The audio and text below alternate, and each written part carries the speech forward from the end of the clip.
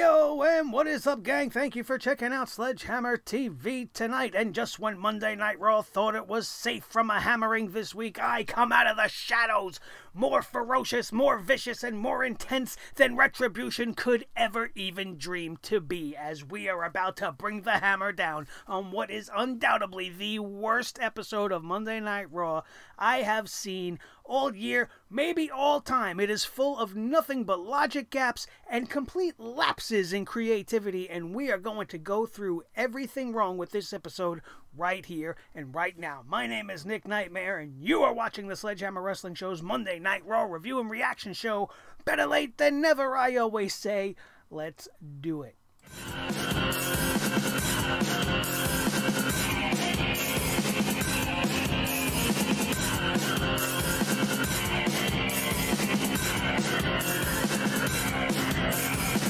Sledgehammer Wrestling Show.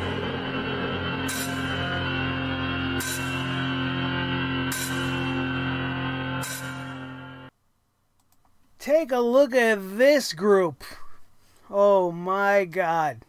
For months we have been watching these hooded figures show up in their little masks, looking like Akira Tozawa's ninjas. We couldn't decipher between the two groups, and Retribution has been showing up. They're cutting chainsaws, they're cutting ropes with chainsaws, they're destroying the performance center, they're taking apart rings, they're beating down superstars, they're talking shit about the WWE, they're breaking shit all over the WWE, all because they haven't gotten opportunities.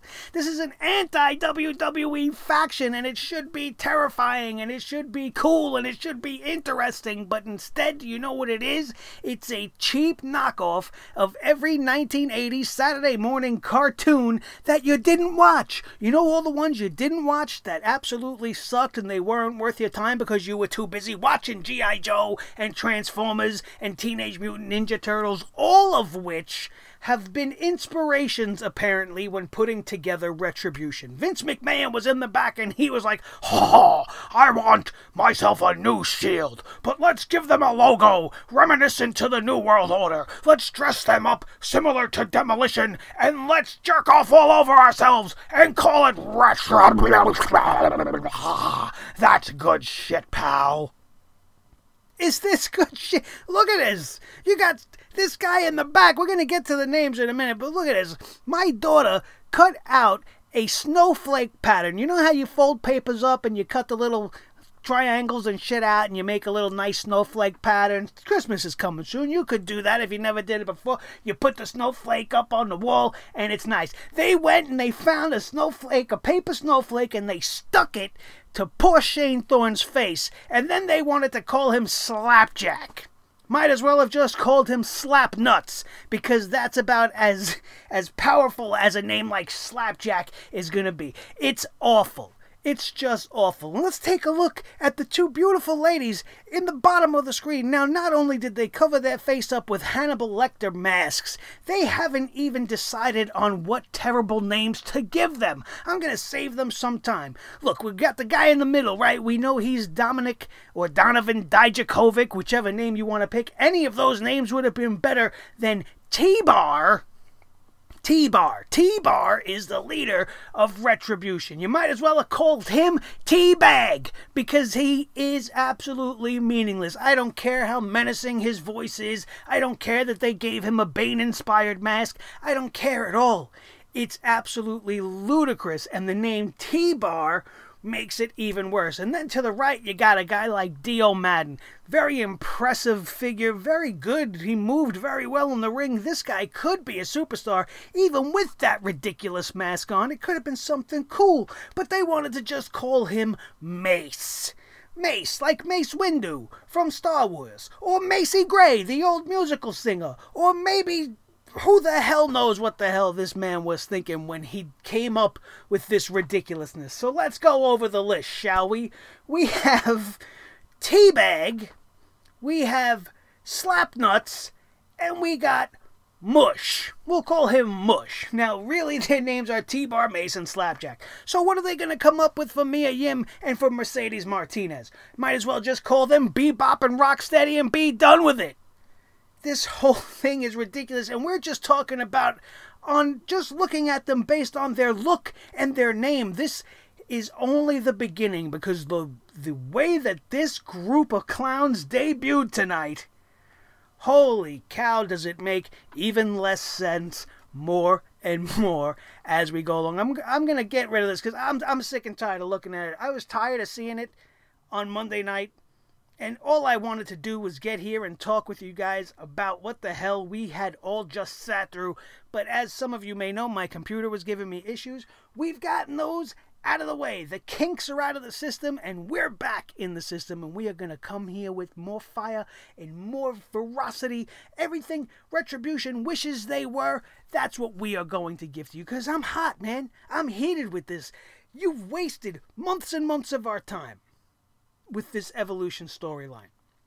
For months, these guys have been talking trash about WWE, talking about how WWE is a disease, the superstars are worthless, they haven't gotten their opportunities, and this is why they're coming to WWE, they're bringing the fight to the WWE. Never once did they ask to be contracted or to be part of the show. They were the anti-WWE establishment. So when it first started, with the exception of the stupid appearance with the little ski masks and stuff, they had a decent concept. We have an outside faction coming in, they want to start trouble, and they don't really want anything to do with the WWE except create chaos. All they created was like cartoon-style chaos, stuff you'd see on Looney Tunes with Bugs Bunny chasing Daffy Duck and doing stupid shit like that. That's what we've gotten with Retribution. Just a bunch of bad, beat-down segments, throwing cinder blocks through windows, setting shit on fire,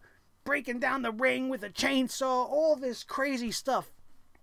And naturally, the WWE decides, well, let's take these guys that hate us and let's sign them to a contract. And not just a normal contract, but a contract that's going to allow them to do whatever they want, seemingly with no ramifications whatsoever. How does that make sense at all? Now, first of all, there are a few reasons why this is really illogical. First and foremost is the fact that all of these jerk-offs are already under contract. They're already WWE employees. I'm not stupid. You're not stupid. We all know who they are. We all know they're from NXT. Hence, they're already contracted to the company. So this whole thing, oh, signed contracts for Raw. No, it doesn't make sense. I don't care what's going down the line. If they're going to have a higher power in some sort of a fashion that has done this, it doesn't make sense. It doesn't make sense.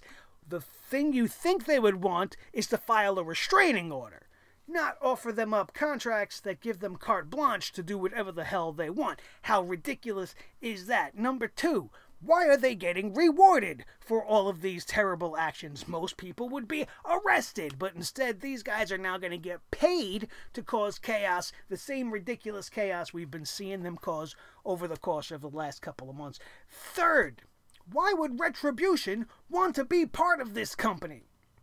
As we highlighted, the way they've been talking about it, the way they've been really shady with the way they've mentioned WWE and how they're almost like trying to paint WWE to be the evil entity that us fans all know it to be.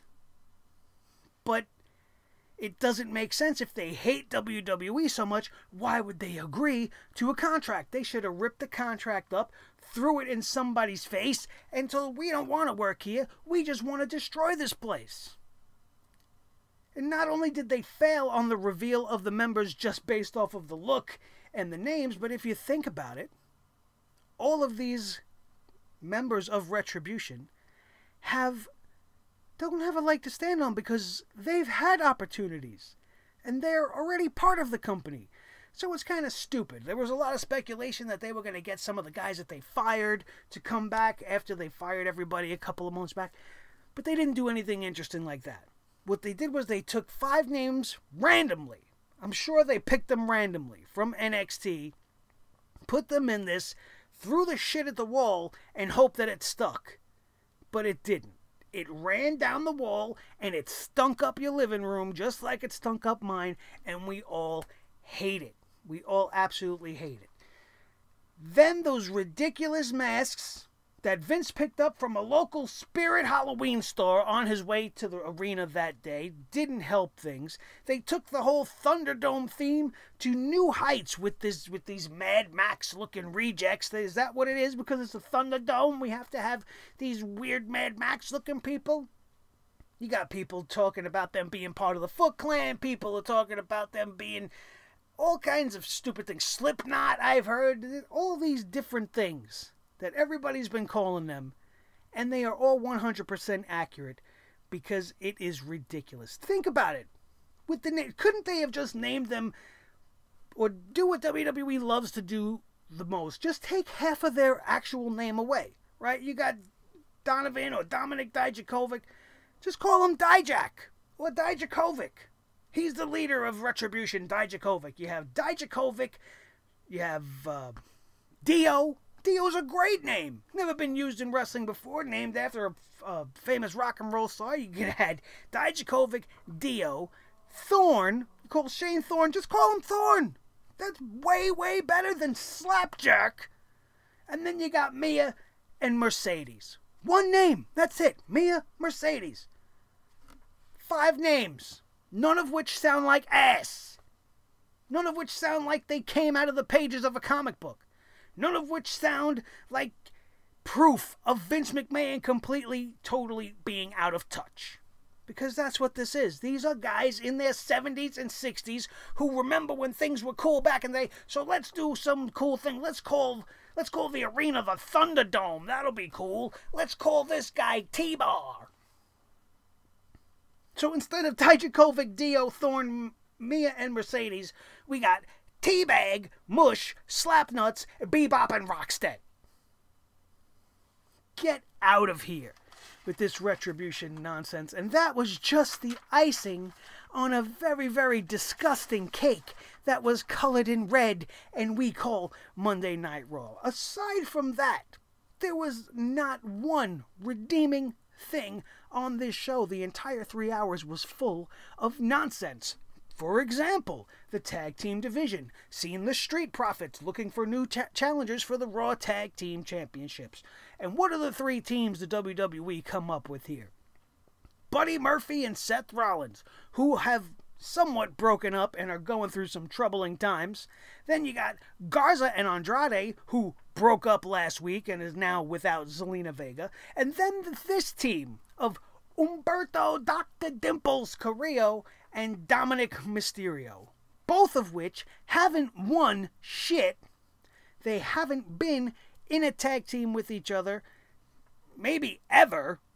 And if I'm forgetting that it actually happened at some point, there's probably a good reason for that. But think about it. Why are these 2 guys being given any sort of a championship opportunity? Just because the Dominic Mysterio has gotten Vince McMahon's eyes right now? And he's really high on this kid, so let's just nonsensically put him in a championship opportunity without any logic or reason behind it. Just random. Completely, totally random. And then, of course, we have this triple threat match. The Street Profits are watching on the outside. They actually say that they would like it to be Humberto and Dominic. And I'm sitting here thinking it's going to be. I'm watching this match thinking they're going to give this to this kid and Dr. Dimples, because Rollins and Mysterio got their own thing. I'm sorry, Rollins and Murphy got their own thing going on. And Garza and Andrade, why are they even still a team? We've seen that match 150,000 times. There's no way they would make it 151,000 times. But they did. And at the end of this thing, Garza and Andrade won their 1,051th opportunity to get another rematch for the championships at the Crap of Champions this Sunday. Because everybody's so clamoring to see that. You think just because you took Zelina Vega out of the equation that it's going to change anything? And if they win the championships this Sunday from the Street Profits, how stupid does it really make them look? I don't know. It was absolutely ridiculous. Just about as ridiculous as Kevin Owens inviting Shane McMahon on the Kevin Owens show. That sentence alone is ridiculous.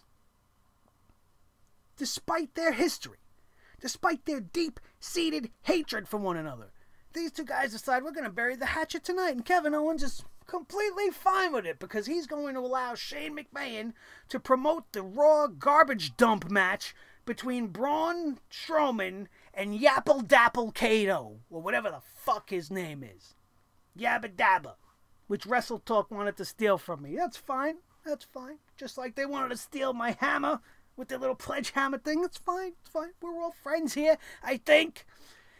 Anyway, back on track. They buried the hatchet so Shane can promote this fight. And then Kevin Owens gets his ass kicked by Aleister Black, who's still, I guess, partially blind, but we will never really know because he's going to constantly wear his solid snake eye patch, looking like Captain Hook. Crotches Kevin Owens in the corner, smashes his nuts about 3 times. And Dabba-Kato and Braun Strowman and Shane McMahon don't give a shit. They don't care. Nobody's watching. Nobody's selling anything. Shane McMahon won't let the two big behemoths fight because, you know, they're promoting it for the garbage dump. The underground, if you don't know what I'm talking about. We call it the garbage dump here. Or the dumping ground. The Raw dumping ground is more like it. Absolutely useless. And a slap in the face to all of our intelligences. And to think that Kevin Owens would just be okay with this so that he could slap Yabba Dabba in the face to get some revenge for what Yabba Dabba did in the underground last week. It's so fucking stupid. It really is. Just like it was very stupid for them to even involve Keith Lee with Drew McIntyre and Randy Orton. I know that some of you guys are probably going to disagree with me, but the push of Keith Lee has been absolutely underwhelming, and this was another unimpressive showing by the Limitless One, showing that his limits are definitely there on the main roster, and they're called Vince McMahon, because he put this guy in a box. He put him in a position where he could say, well, I put him in the main event. I put him in the main event spot. He's wrestling with Drew McIntyre. That's wrong. It's all wrong because the guy's had about 8 matches. He's only won 2, and every time he loses, he's losing by disqualification. And you think that's a way to keep him protected? He should have been brought up and dominated through the singles ranks from bottom all the way up to the mid-card. Give him a shot at the U.S. title. Get him real solid momentum so that by the time we get to Mania and Keith Lee's ready for the championship, you have Keith Lee win at WrestleMania. That's Wrestling 101, how to get a superstar over. But instead, you thrust him right into the limelight. You put him in the middle of Drew McIntyre and Randy Orton, who you never intended to take out of the match. Keith Lee keeps getting these opportunities. This is a rematch from last week. Keith Lee gets another chance to be the substitute for Randy Orton if Randy Orton can't make the match. We all knew Randy Orton was going to be in this match.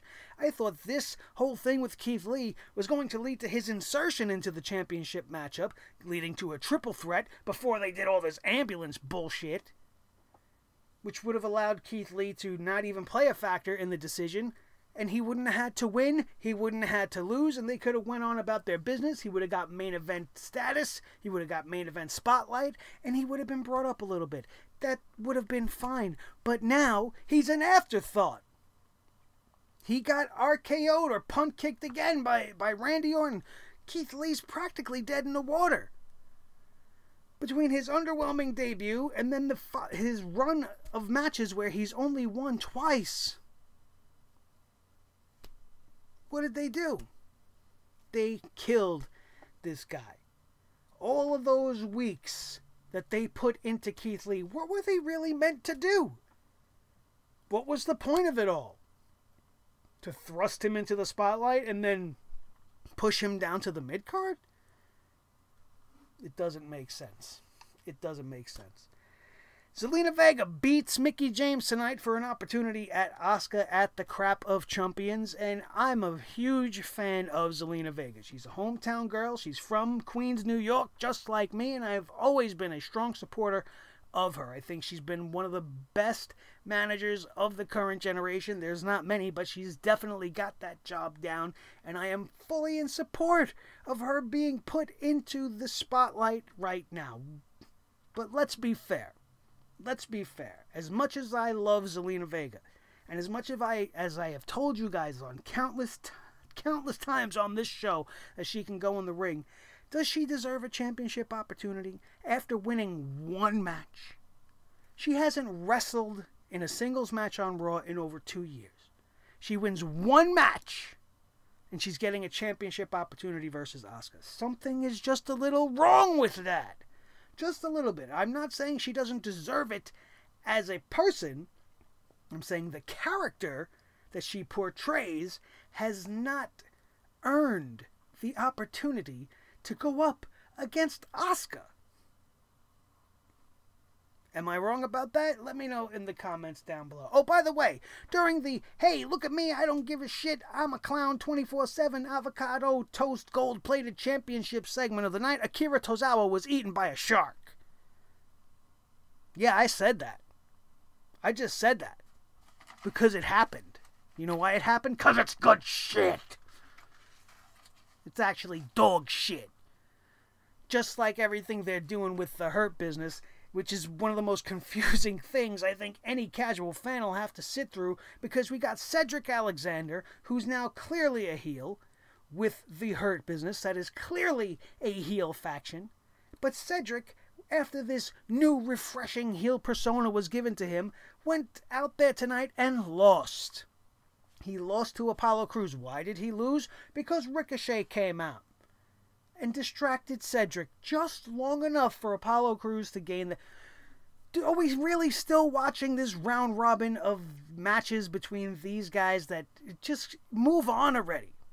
Move on already. And you're confusing everybody as it is, because the Hurt Business are heels here, but to fight Retribution, they're the good guys. And you want us to cheer for them there, but you want us to hate Cedric here, and you want us to hate MVP and hate Bobby Lashley, as Apollo Crews is going to get another shot at Bobby Lashley's United States Championship this Sunday at the Crap of Champions. Are we supposed to cheer him versus Apollo Crews? I don't understand. Where are you going with this? Why is the heel faction of the Hurt Business taking on the heel faction of Retribution? Like I said, and we'll say a bunch times more, the show didn't make any sense. And is absolutely illogical, as it has always been, but this may be the worst I have seen it. And to make matters worse... Seth Rollins, nah! I'm still with Rey Mysterio. This feud has got to die. It has to go away. It's already going down in flames. It has to go away. We've seen this ad nauseum for months and months and months, between the eye for an eye and then the rise of Dominic and then this whole shit with Buddy Murphy. Seth Rollins, TV time, man. This is the best they got. They have Seth Rollins come out and rehash a storyline. Excuse me, that Seth Rollins voice is hurting me as much as watching Raw hurt me. They have him rehash a storyline from 15 years ago. Seth Rollins is standing in the middle of the ring with papers claiming that Dominic Mysterio is not the son of Rey Mysterio. And all I could do is keep my hands on my face like this, because I was trying to rub out the pain of the migraine that was slowly building up by having to watch this crap.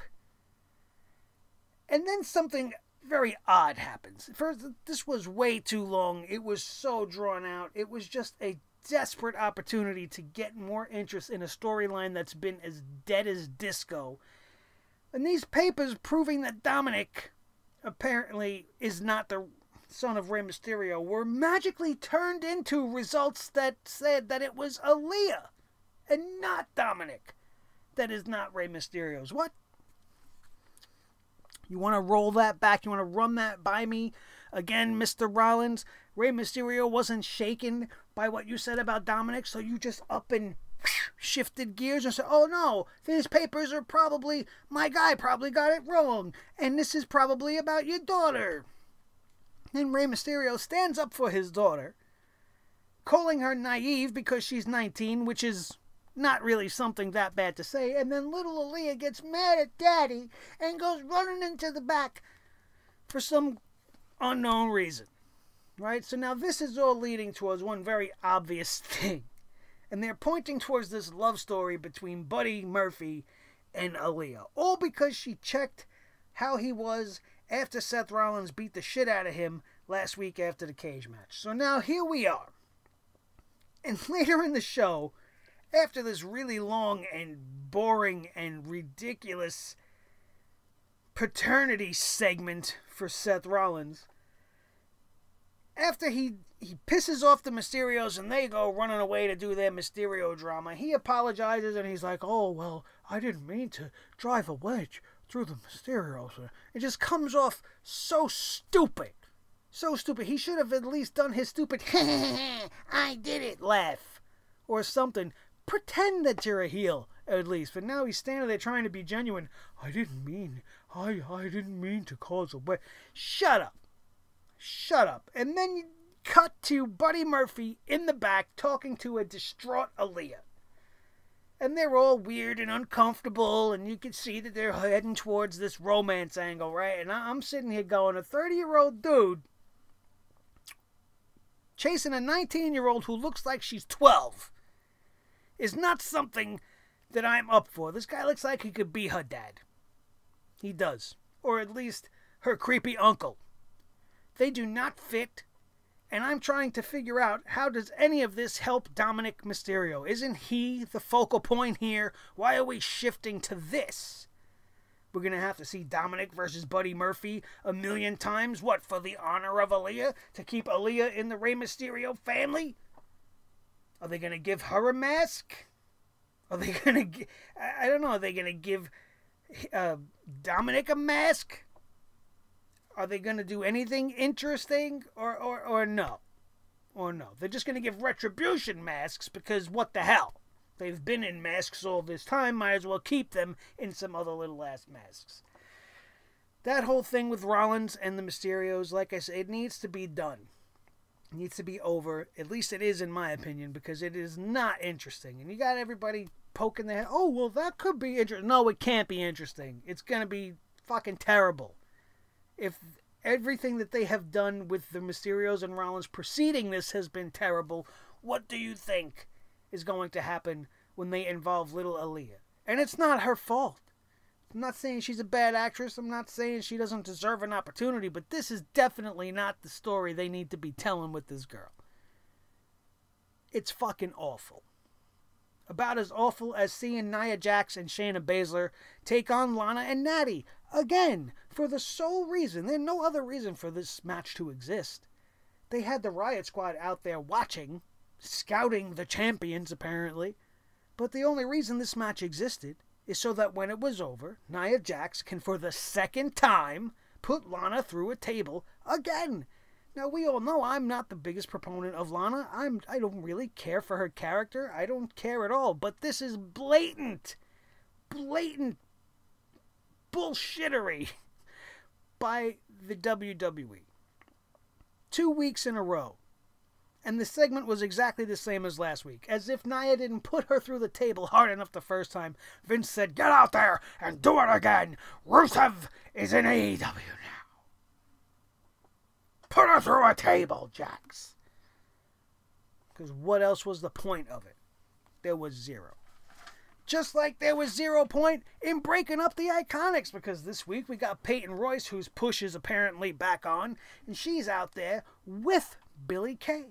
They have this little interview segment where they think they're clever and they want to say, well, we can't be a tag team anymore, but we can still be friends.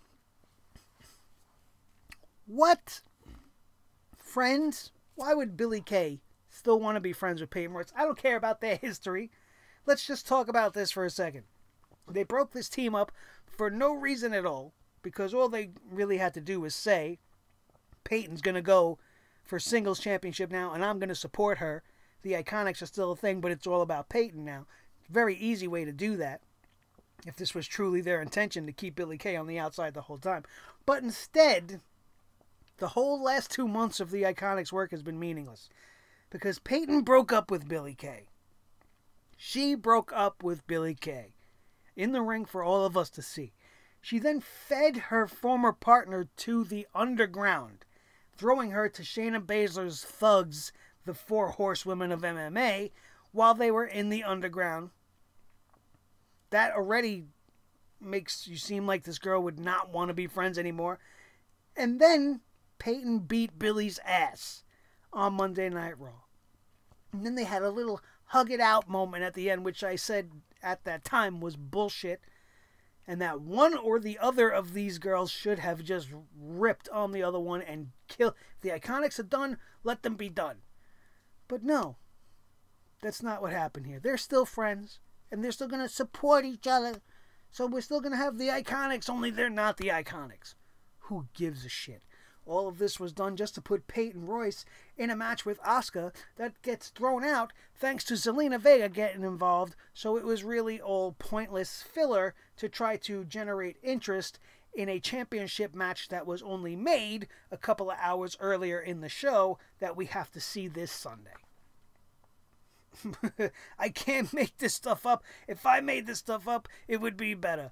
Braun Strowman defeats Yapple Dapple Yabba Dabba Kato in the Raw garbage dump. In the dumping ground. Yabba Dabba is dead. Braun Strowman is one of the worst written characters in the company. He's just lost the Universal Championship, and he went to Shane McMahon's sweatbox, also known as the Raw dumping ground, and now he's a winner? This is the same place where Dolph Ziggler's winning matches now.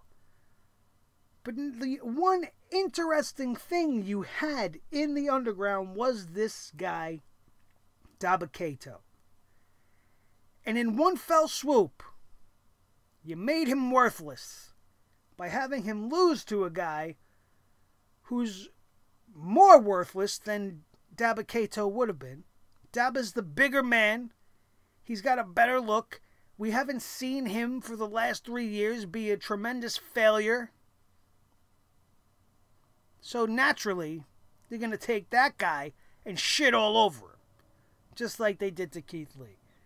Dabba Kato can Dabba Kato out of here. Who's going to give a shit? I already lost interest.